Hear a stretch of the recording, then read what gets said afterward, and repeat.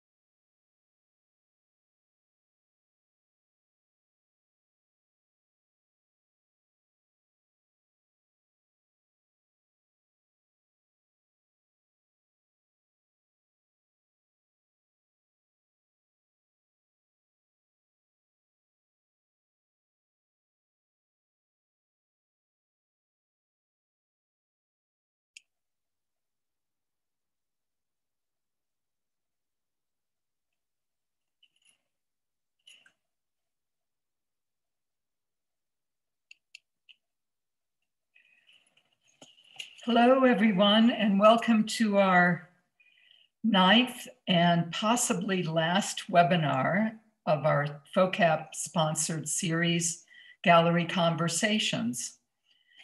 We are talking about a couple of additional possibilities for virtual programs, and we'll certainly let you know about that as soon as possible. Today, we are pleased to present a closer look at the exhibition Breathtaking. It's a beautiful display that is currently on view at the Museum of Art on Santa Fe's Plaza. There are 18 artists and 45 individual pieces of work in the show. And Mark White, our executive director of the Museum of Art, has this to say about Breathtaking. The act of respiration has become increasingly complicated in American culture. Breathtaking not only takes into account recent events, but also the philosophical and spiritual ramifications of breath.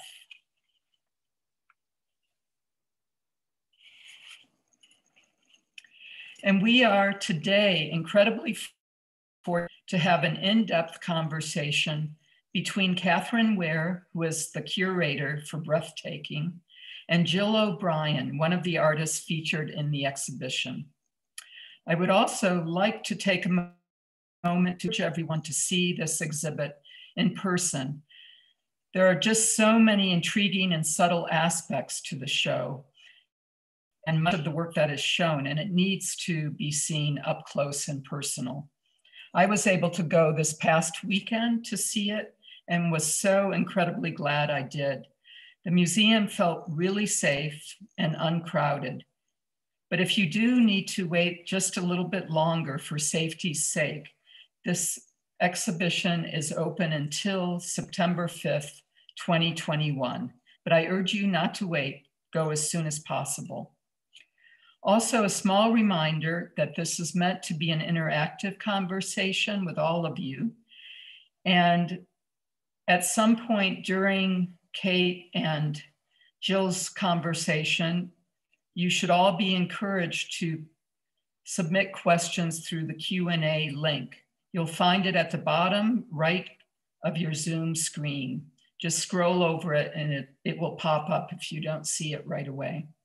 We'll be monitoring these throughout the presentation.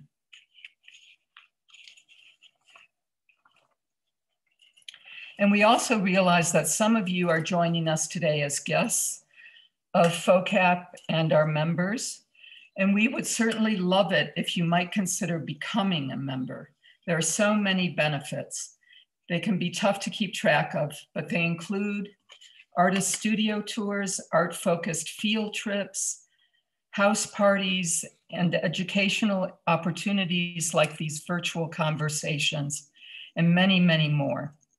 FOCAP has also sponsored more than 35 exhibitions at the museum and will be involved in upcoming activities at the new Vladam Contemporary opening in 2022. The easiest way to join is to contact Kristen Graham and the Museum of New Mexico Foundation. You'll find her email address on the slide in front of you. You can also look for our webpage at museumfoundation.org.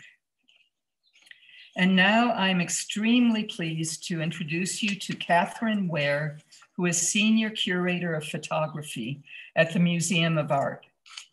And her creativity, planning, and expertise made this very unique exhibition come to fruition. Kate has had an extensive career in museums such as the Philadelphia Museum of Art, the J. Paul Getty, the Oakland Museum, and several other institutions. Specializing primarily in American and European photography of the early 20th century, she has organized and written about many exhibitions, both historic and contemporary.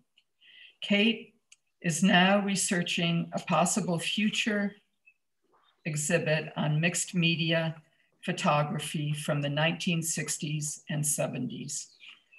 Katherine Ware will introduce Jill O'Brien, whose work is a core part of Breathtaking. I'm looking forward to their conversation and learning much more about Jill and her art practice. Welcome, Katherine and Jill, and thanks for being here. Thank you so much, Sean, for that nice introduction and your kind words, and especially for encouraging people to see the exhibition. And Jill's work in particular is very nuanced, and so ideally it is seen in person. We'll do our best with the reproductions tonight, and that'll give you a really good taste of it. But it's something you want to spend some quiet time with and really enjoy all the aspects of. So it's wonderful to have all of you with us tonight. I am not going to give too much of an introduction of Jill because nothing that I say will be nearly as interesting as what she has to say tonight. And I know that because I've been talking with her. So Jill is coming to us live from Las Vegas, New Mexico. And welcome to you, Jill. Nice to have you here. Thank you. Let's see. Yeah. So some of you who are local may have seen Jill's exhibition Mapping Resonance, which was on view at the Center for Contemporary Arts in Santa Fe in 2017, I think it was. And Jill has 6 works in the Breathtaking exhibition. that we were just talking about, and she'll talk about those as well. But Jill, your artistic practice has been inspired by breath for about 20 years. And so you and I decided it would be interesting to go back to the beginning and talk about really what stimulated that. So, and I'm going to be operating slides too. So if you see me shuffling around and looking down, audience, you'll know that I'm just keeping up, trying to keep up. So yeah, welcome, Jill. Thank you. Thanks so much for having me, Kate, and also the people at FOCA. And thank you, everybody, for coming to listen, turning on your computers to listen. And our Cracker Jack behind the scenes team. We always appreciate what you do. Yes, absolutely. Absolutely. So should we start with the first slide? Yes, so let's see. I'm going to go ahead and share my screen. And we were interested in thinking about where it all began and how it all began. So is everyone seeing the slide of Jill's work? Yes, yeah. Good. I see it. So I'm assuming everyone else does. Okay, so yeah, so Kate and I have been talking, and we decided to contextualize the work in the exhibition by talking about the breath drawings from the beginning. And so I've included this slide because this is the first really significant breath drawing that I made. It took me 5 years to make this drawing. The installation shot you see is at the Kramarski Foundation, which was at 560 Broadway in New York. It's no longer there, and I really miss it. It was a very dynamic place. But this was a period of time, it was around 2000. I was in transition and really searching for a way to communicate through art making something both personal, but also shared, essential, primal, and experiential, some sort of a universal experience. So around this time also, I began to meditate and really to understand what that meant. And it was just sort of an intuitive moment in my studio when I thought about combining the two. And this drawing is 40,000 breaths. I started at the top left corner and worked left to right, top to bottom, like you read, like you write. And the drawings are, so while I was making this drawing, I was actually really working out what this meant, what it meant to do something so rigorous as counting your breaths, and also performing something of such repetition. Yeah, it is. It's a performance, and it is a very demanding activity, as I understand it. Yeah, it is. Well, this one took me 5 years to complete. So I was really I was working it out, and I was also working out, coming to terms with whether or not I was sort of up to the task, of taking this project on and creating something so minimal. But I liked that the breath drawings I was excited about finding this new process, and I liked that they were both conceptual as well as process oriented. So they're made in marathon sessions with a prolonged focus on breathing, with each breath, meaning one inhale and one exhale, a mark that in turn records a moment lasting the duration of that breath. And so that's important because the drawings are as much about time and recording time as they are about the body breathing. So key is that the recording of time and duration is dictated by the body. So the body is at the center of making these drawings. While I make them, I'm also acutely aware of the microgeometries that I make with each mark, as well as the collective geometry created with the accumulation of the marks. So this, you can see that this drawing is a grid, but it's an organic one. Okay, next slide. Yeah, hold on one sec, Jill. I'm gonna unshare and reshare. People are asking if I can make it a little bigger. And let's find out. Yeah, let's find out the answer to that. But yeah, I love the factor of you have this marvelous idea of how to manifest breath and how to archive your breaths, and but then the question is, do you really want to live with that for the rest of however long? You know, it's I like that there was a testing phase. That makes a lot of sense. And but you were also really striving to find your voice with this too, right? Yeah, I was. Yeah. I absolutely was. And the more I make them, you know, the more that sort of comes to the fore. But I was experimenting with different kinds of breath marks and different sizes of paper. So I don't know, can you make that? So yeah. This is yeah, and I mean, I'm always interested in how artists find ways to portray what we can't see, such as breath in this instance, which was kind of the inspiration for the show. And I was interested in what attracted you to using drawing and using the materials that you use.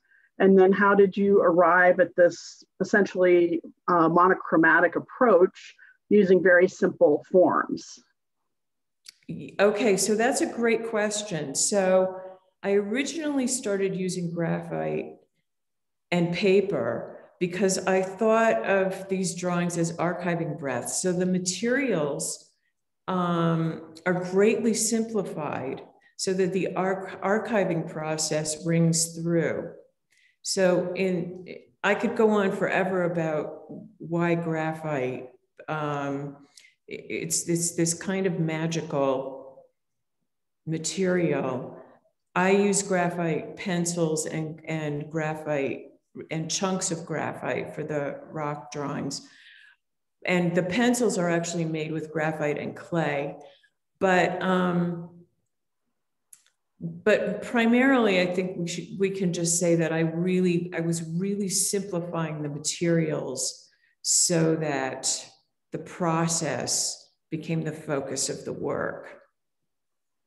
All right, so this one is called Line Breaths. And I was experimenting with different kinds of breath marks and different sizes and shapes of paper. Ultimately, I sort of settled on square paper because I like the fact that one edge isn't prioritized over the other edge. But with this one, actually with all of the ones at the beginning, what I would do is sharpen a whole bunch of pencils, different weights, and put them in a tin next to me. And I would start making the marks. And when the pencil got too dull or too light, I would set it aside and just randomly pick up another pencil and start working. So that's how you get the variations. And it really helped me stay engaged with the work. So that's also part of it. Okay, so this is the first drawing I made on rice paper. The graphite completely changes its characteristics on rice paper. It becomes blacker. It frays the paper if you color over it too much. It goes through the paper if you keep coloring over it. It sort of flakes off, and there's a residue that is created around the mark that you're making. So this one is 1,000 breaths, and I put 2 pieces of paper on top of one another, and I made 1,000 breath marks in the same spot over and over and over. And it eventually wore through the paper, and then the mark making started on the paper below. And I think if you can, I don't know if you can blow it up, but, oh, okay. So this one, no, it's okay. Go ahead. Go to the next one. We'll keep it moving. So this one is almost 40,000 breaths. So the very first one you saw, which took me 5 years to make and was a 60 by 60 inch drawing, has about the same number of breath marks on it that this one does. So this is the rice paper with graphite, and each little breath mark area was gone over 20 times. So as you can see, sometimes the paper was torn and went all the way through. And around each of the little breath marks is you can see a dark area. That's actually raised paper. That's actually the paper frayed away, and the graphite collects in that frayed paper, and then it raises up. So this actually becomes 3-dimensional. And the other thing about this drawing and this process of graphite on rice paper is that rice paper, as you know, is really, really lightweight. So this, the actual object becomes completely transformed through the process. There's so much graphite on the paper that it begins to weigh something. It actually gets a weight to it.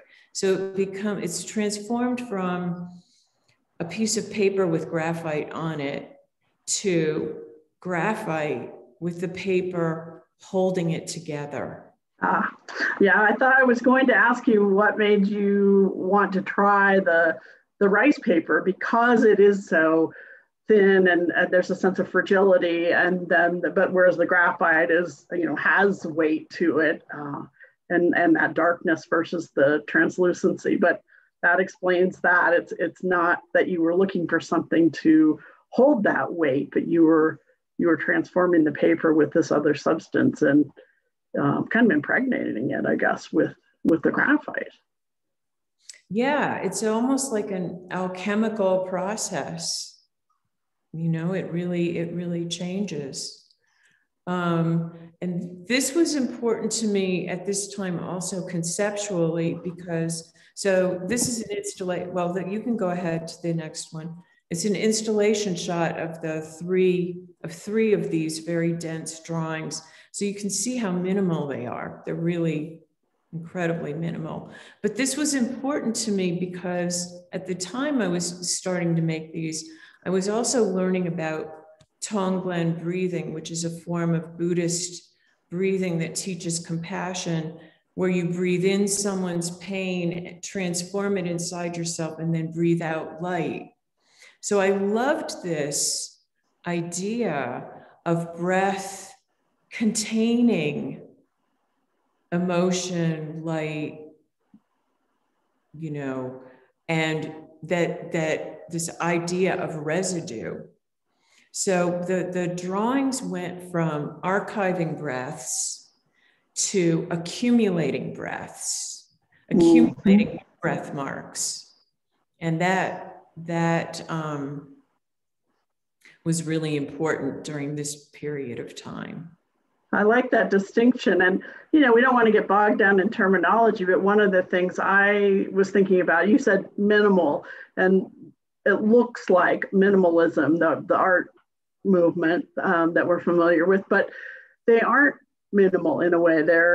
I think of it as essentialist in a way, or reductivist. And now reductive has reduced it. Essentialist, maybe, that you've gotten down to the most essential elements, and it holds that world of breath. Oh, that's great. I love that. Yes, essentialist rather than minimal. Absolutely. Because when you walk up to them, they're like covered with this stuff. I mean, it's clear that a person actually sat there and, you know, did all this stuff to it. So it's a very activated surface. And, you know, I love that the subject of breath just kept drawing you deeper in. And so instead of thinking, oh, well, that was interesting and hard work, I'm going to move on to something else, you really just found, you know, new aspects to explore or new ways to explore it. And that shows up in some of these bolder forms that are evident in your work. Mm-hmm. Yes. So, and it does keep changing for me, which is what keeps me engaged. This is, I put this in to show there were other phases that I went through. These are also breath drawings, but I was thinking about geometry and space, and they're created with breath marks. You can go, if you go to the next slide, right? So here's the circle. I've made other circles. Circles are really important to me with regard to the breath, if you're going to talk about geometry. But this is the first one I made, and this is X times 20, meaning each breath mark had 20 marks on top, one on top of the other, and X is the number of breath marks that create the circle. Okay, so what's the next slide? All right, so I included this because this was a really important piece to me. It was rather transformational. It was one of those really dense black breath drawings. But I took it one step further, and I made larger breath marks over the top of the grid that was there until I got rid of all of the frayed paper, and underneath was sort of left with a ghost of the grid. So for me, it was like a transformation of on top of a transformation. Okay, next slide. And I also, well, the one previous to this, I also did drawings where I didn't fill up the entire paper so that you could see both of the materials, so that they were both present. And you could also see the organic nature of the grid that was being made. Okay. And this one, I feel like people can really see the texture, and that's this accumulation of the graphite. And it almost looks like a weaving, you know, with these little stitches. Mm-hmm. It does have that quality. They do have that sort of weaving quality. And then I also experimented with other colors. This is white graphite on white oil pastel on rice paper, and the breath marks are actually lines, so you can see that. And the number 2 is really important to me. It's sort of like paying homage to the fact that we have 2 lungs. It's just another reflection of the body. Yeah, I love that duality and that connection with the visceral in a way with this.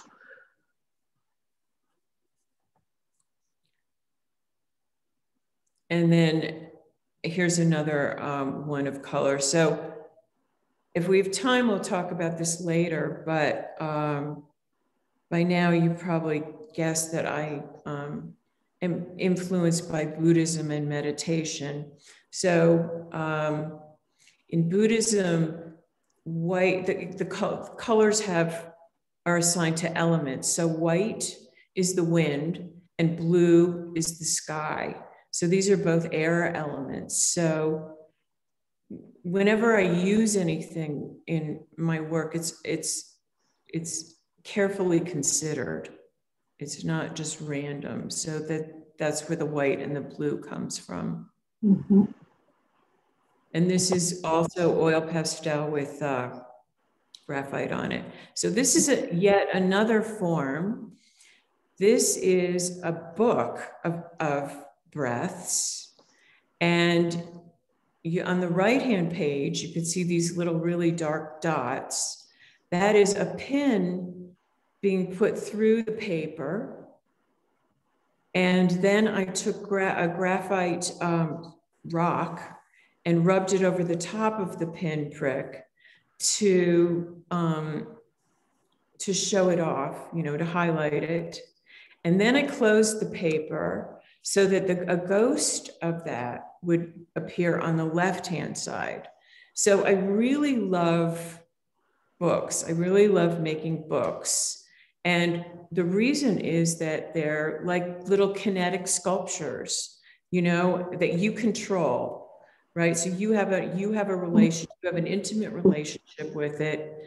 And so here you can see breath marks from the top, from the bottom. You see the ghost of it. When you flip the page, you can see it from the side. So you really get a three-dimensional view of what the process is.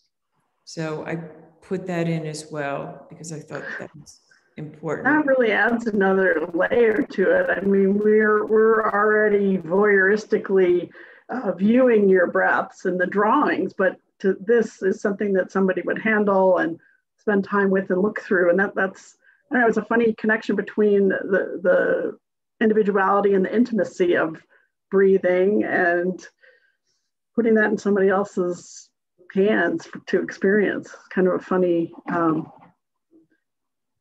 tension between those two.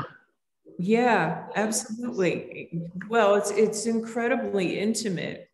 And also the thing about turning pages is that you're moving the air. So this is all about it's another aspect of like feeling the air around you, feeling the air around you. Breathing I love that. The breeze of the page, and then you're inhaling it. Absolutely. Absolutely. Wow. Yeah. Well, so you kept going, obviously, and found some of these more dimensional forms with which to express breath. And I accidentally just gave somebody a preview of that there. You actually did some almost sculptural pieces, right? Right. So I did a couple of text pieces.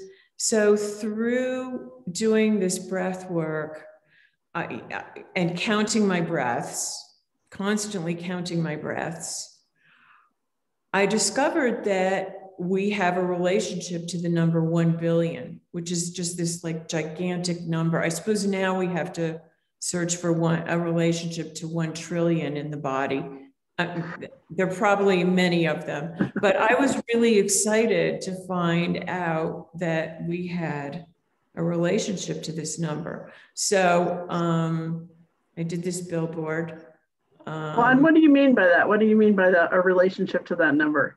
Well, that you could actually breathe 1 billion breaths in your lifetime, right? Which seems like 1 billion, the number 1 billion. Seems unattainable. Is 1,000 million. I mean, it's such a huge number. Yeah, it just seemed impossible to me. But after doing all these calculations, and then of course I wanted to introduce a kind of an absurdity to it, a little bit of an absurdity to it by making it super specific. So for my calculations, this is how long I would have to live.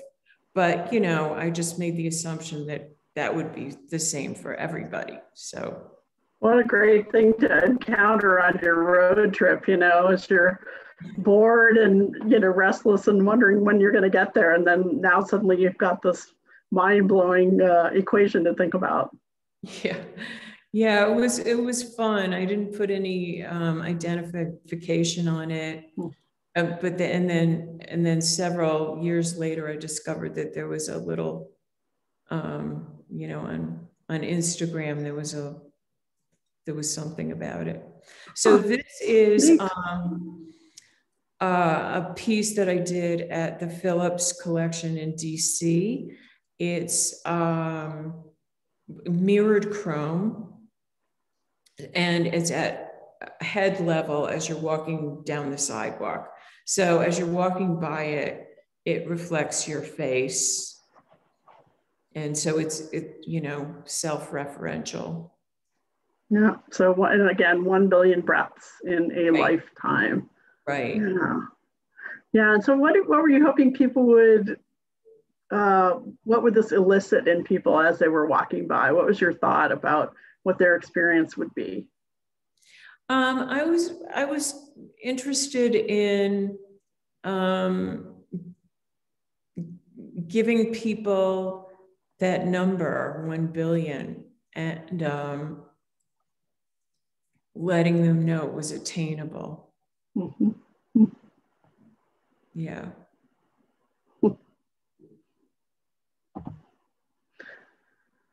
And this is the body of work I saw when I came to your studio thinking about the breath show. I knew you had been doing that work and was an admirer of your drawings, but I hadn't seen this work. It was still relatively new at that point. So tell us a little bit about this iteration of your breath drawings. Yes, so this was another, yet another form of breath drawing. For these, Hum saw the shape of the sound of the breath. So I started listening to my breath in meditation and then imagining what the shape of that sound would be and drawing the shape and using with breath marks. And so this is one of those drawings. It was very interesting to me because it was like moving forward through meditation. It was a discovery in meditation, Well, tell us what Hum Sa means. That is a meditation practice, right? Right. Hum Sa is an actual mantra that you can say. Hum meaning inhale, Sa meaning exhale, and it's a Buddhist form of meditation and imagining a sound as you're breathing and helping to keep track of your sound as you're breathing in meditation. So some meditation is about counting, excuse me, your breaths. And this was just another way of approaching that. And through learning about this, I started thinking, I started imagining what Hum Sa looked like because I'm a visual person. So everything I do turns into some sort of a visual. And then I started thinking, wow, I could, instead of saying Hum Sa, I could really just listen to the sound and see what sound that made and try to visualize what that form would look like. Should we see another one? Yeah, and then you can see another one. So also, well, it's almost synesthesia. You're putting a sound into a volumetric shape, and it really goes back to what you were saying about that visceral connection with the body, because. Where was I going with that thought? Oh, yes. It's to some extent, as you were saying, it's about your experience of the volume of breath in your body. Yes, absolutely. Thank you for saying that.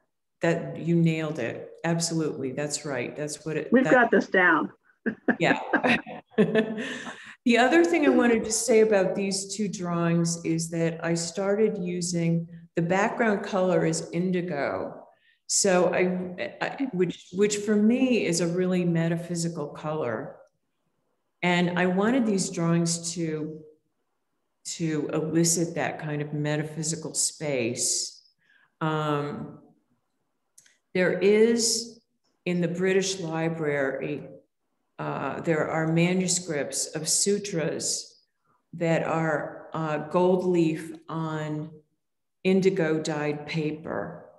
And they're just like absolutely transcendental. But my material is graphite. And I thought, you know, I could do this with graphite instead of with gold, because graphite, so if the graphite again, once again, completely changed on the indigo paper.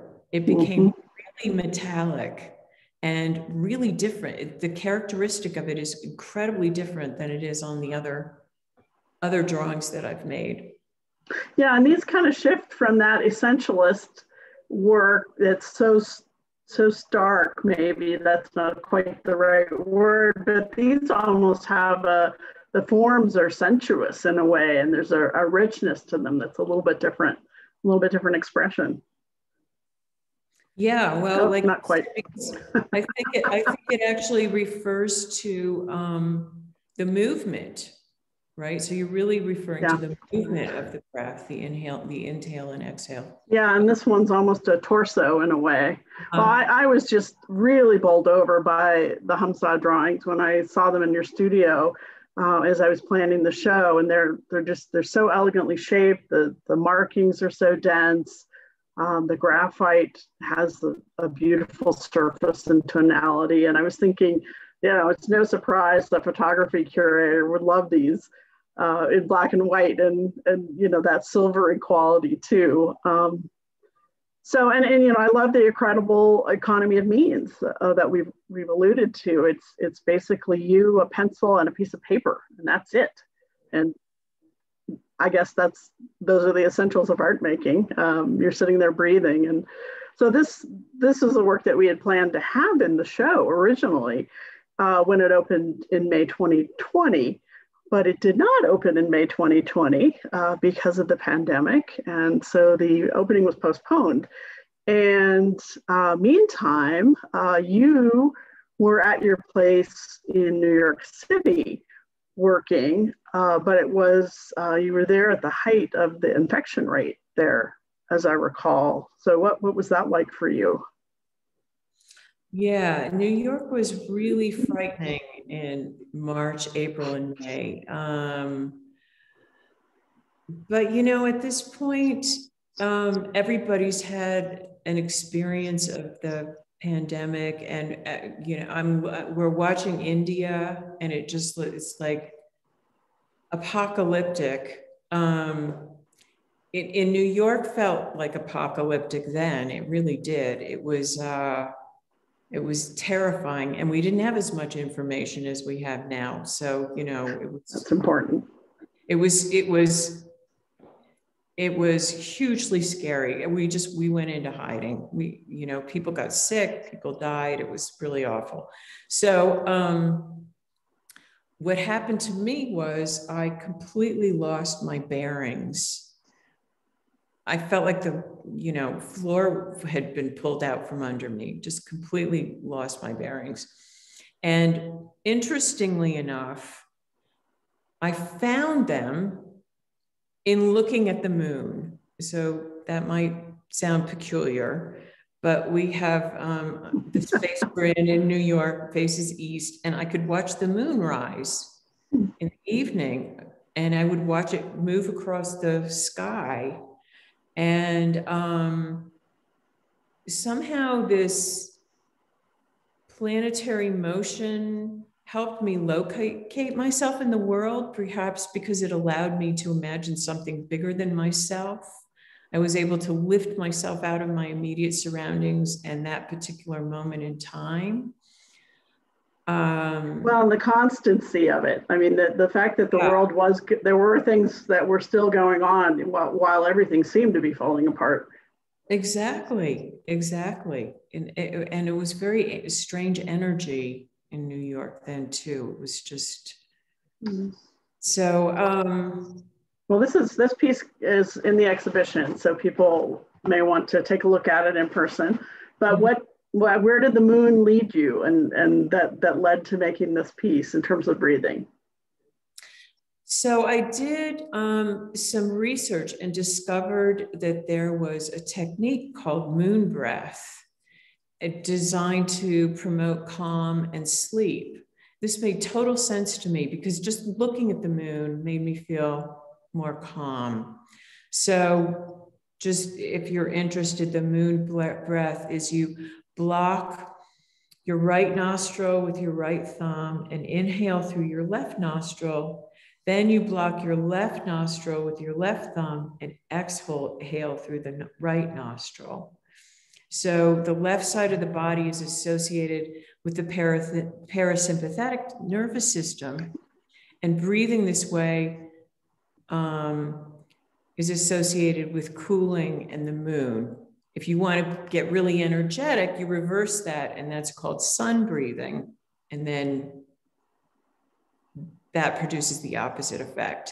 But I really loved the moon at this time. And so I decided to do a drawing dedicated to the moon. It's a perspective you would never see. These are both perspectives that you do see, but not, of course, together. And I did this so that when you see it in person, the two halves of the moon are relatively the scale of two inflated lungs, and the drawing itself is relatively the size of if you outstretch both of your arms. So it also has a relationship to the body.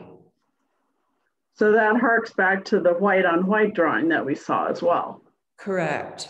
Mm-hmm. This idea of two. Yes. Yes. Are you ready for the next? Yeah, let's go to the next one. So, so like the hum saw, here again, you're dealing in the idea of the shape of breath. Right. So up until this point, all of the breath drawings have come from my own experience of the breath in meditation, imagining shapes of sounds, etc.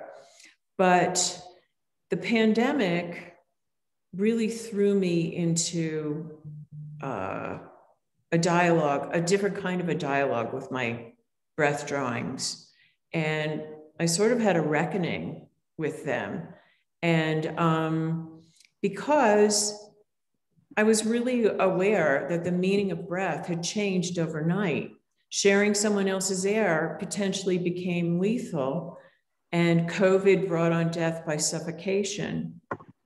And then, of course, George Floyd was asphyxiated.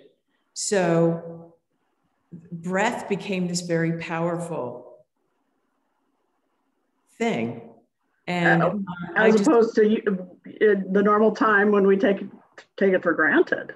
When we take it for granted, exactly. I mean, it's always a sign of life, but we do take it for granted. And it also became politicized, rightfully so. So I addressed the shifting meaning of breath by going into this territory where I was trying to imagine the first breath, the last breath, and the absence of breath. So I challenged myself to this, and I created these three drawings. So the first breath had gold leaf on it. It's optimistic of the three. This is the shape of the sound of the final exhale, actually. And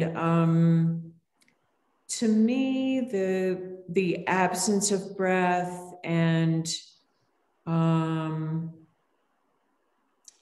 the final exhale, well, the absence of breath is a flat line, and the final exhale has just a slight curve on each of the edges. And in both of these drawings, there's a bit of a horizon.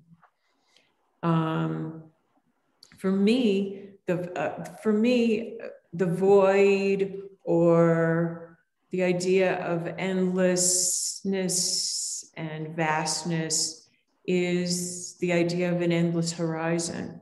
So that's what I created. Now, also in this drawing, I want to point out that you can see there's a shadow. There's like a shadow of a parabola centered in the drawing underneath the horizon. So that's like the ghost of the memory of the last breath.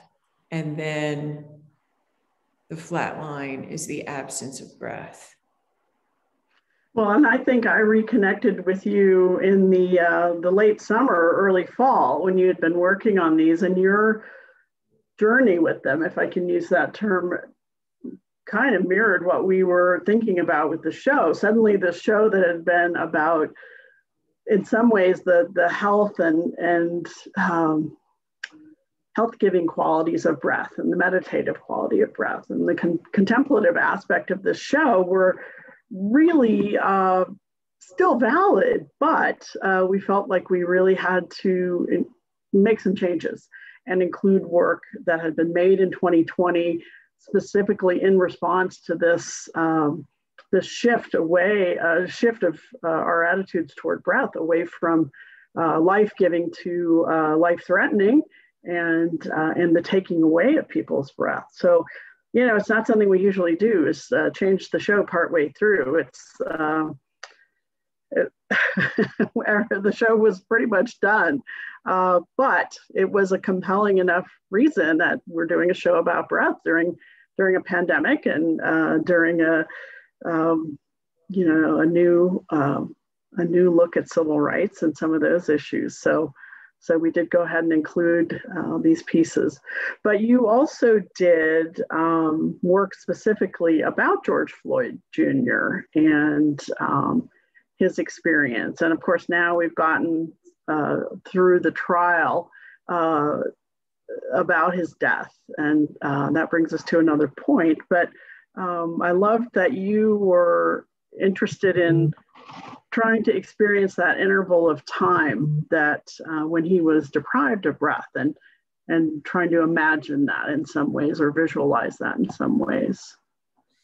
Yes, so there were several things about this that were really moving to me. One was the day after, I think it was the day after he was murdered, his brother went to the site and knelt with a whole group of people on the ground for 8 minutes and 46 seconds, which is the time we thought that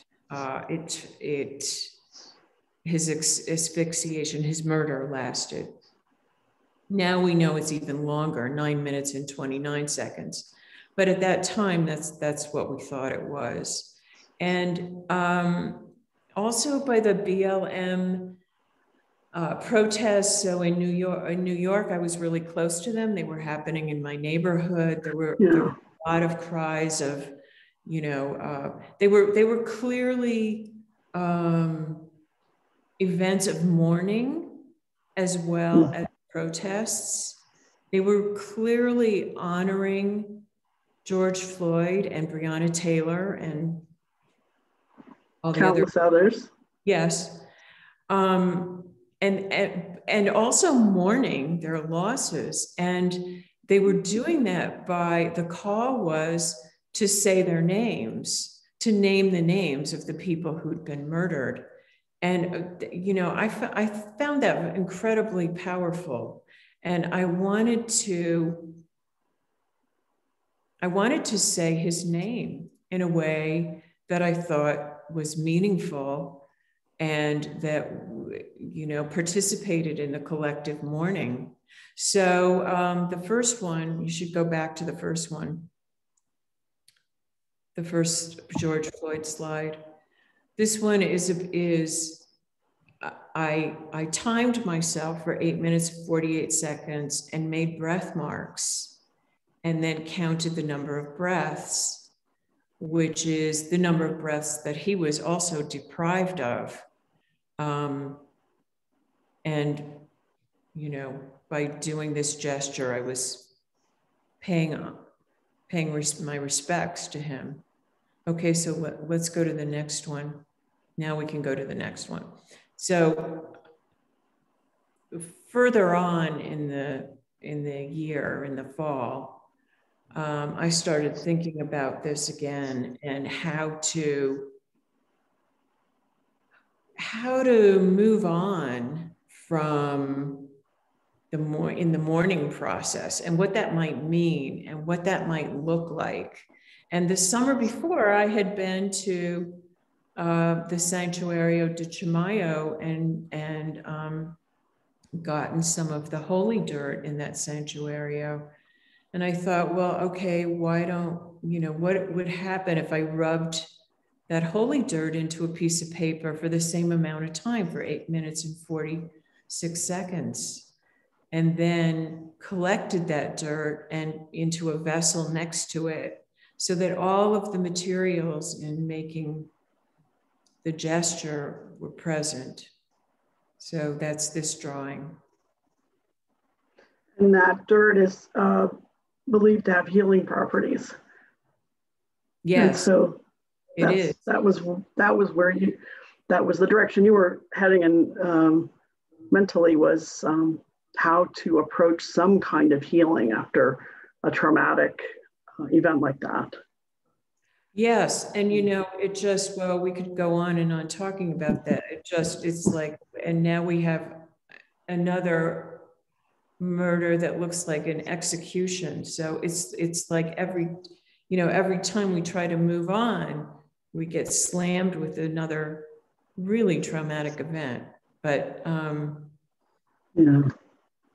Well, yeah. We're close to being out of time, but I just want to, I was going to just articulate how this connects with some of the other work in the show, but I think we can let people explore that on their own.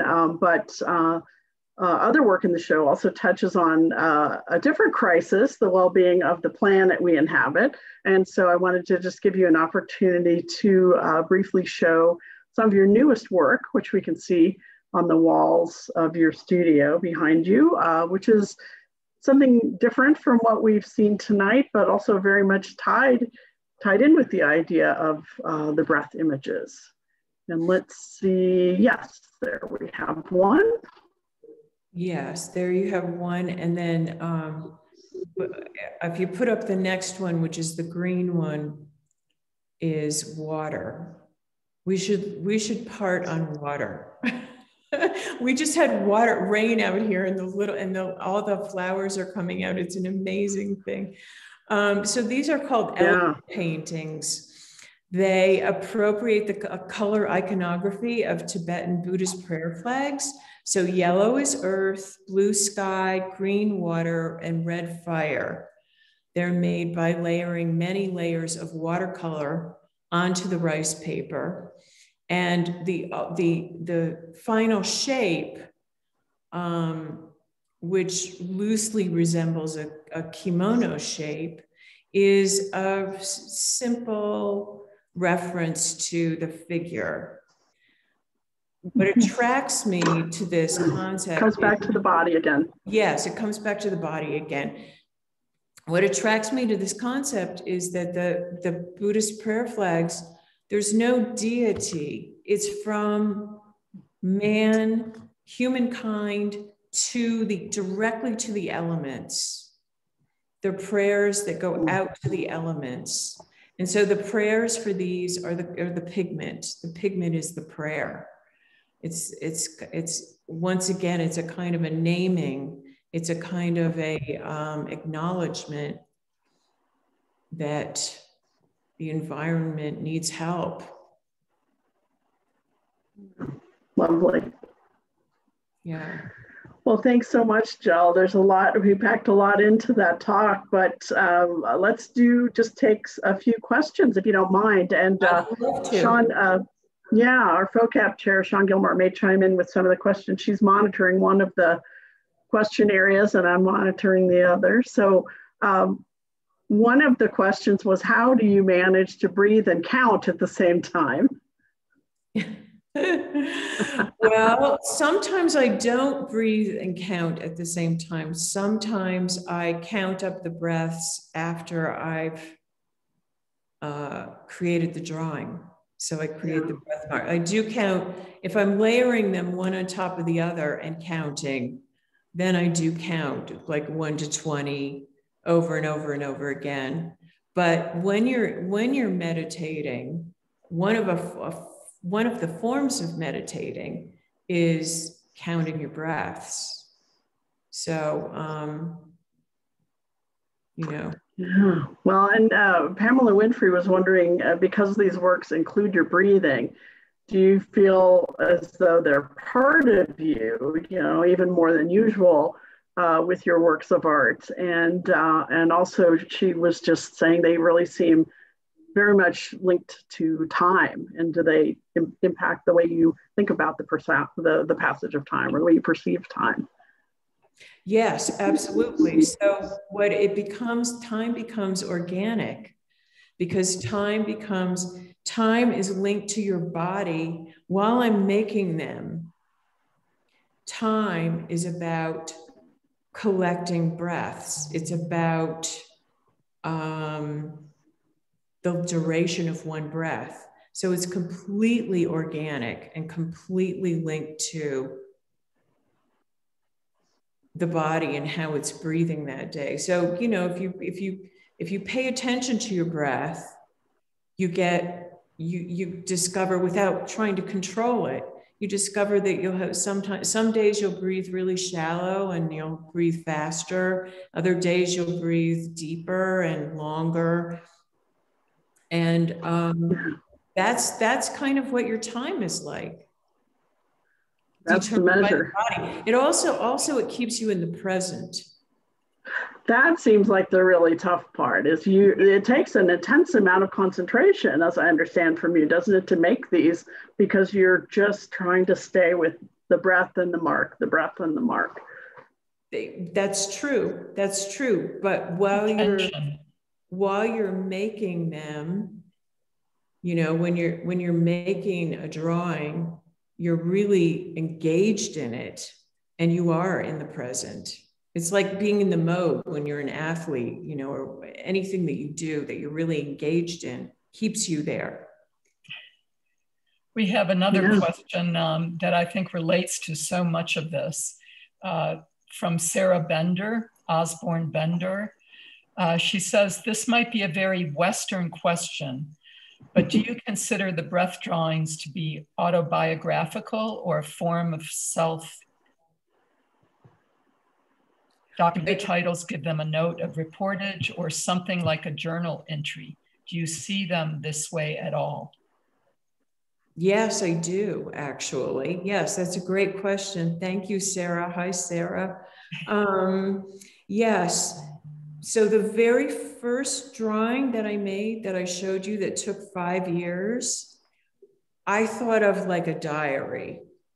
I can look at that drawing and see where certain things happened in my life. So Tree rings of your life. Yes. That. So they are really intimate that way. Yes. They are sort of like diaries to me. Yes. Yeah, Judith, excuse me, I'm losing my voice. Judith Sims was asking, she said this is also considered, but were there breaths that were frivolous or silly, or, did you experience a variety of emotions as you were marking? I did. I actually did 2 drawings early on, or I attempted to do 2 drawings early on that I called laughing drawings. And so I tried to listen to something really funny, because I thought, well, okay, laughing is like a form of breathing. It's a very particular form of breath, right? And creating lines that would kind of sync up with the laughing. And I love that. Well, all of our vocalizations are possible because of our respiratory system. Sure. So that's absolutely on point. Absolutely. Yes.